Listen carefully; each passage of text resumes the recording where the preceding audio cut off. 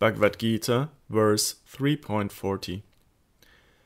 The senses, mind, and intelligence are said to be the dwelling places of this lust.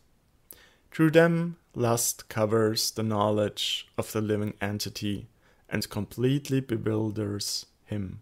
Sarardavarshini. Where does this lust reside?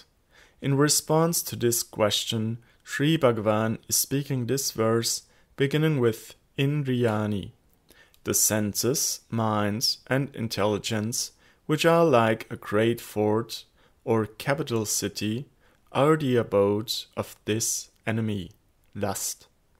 The sense objects, such as sound, are like the kingdom of a king. The embodied soul is bewildered by all of them. Sarardavarshini prakashikariti. A person can easily conquer his enemy when he has discovered his enemy's hidden place and destroyed it. The senses are the shelter or hiding place of this lust. Therefore, by subduing the senses, lust can be easily defeated.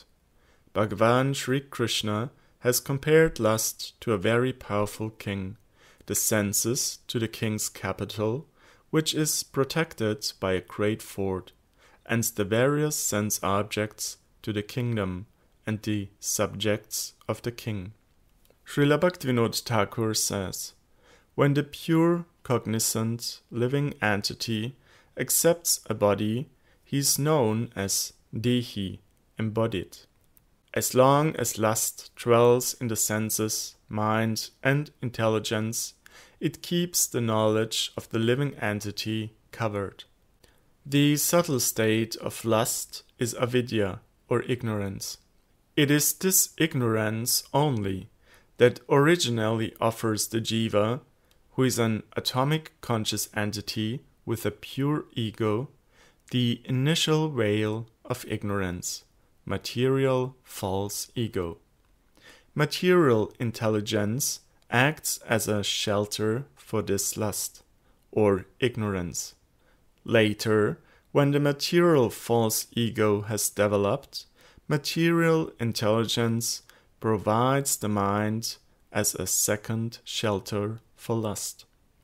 The mind that runs after sense objects then provides the senses as the third place of shelter for this lust.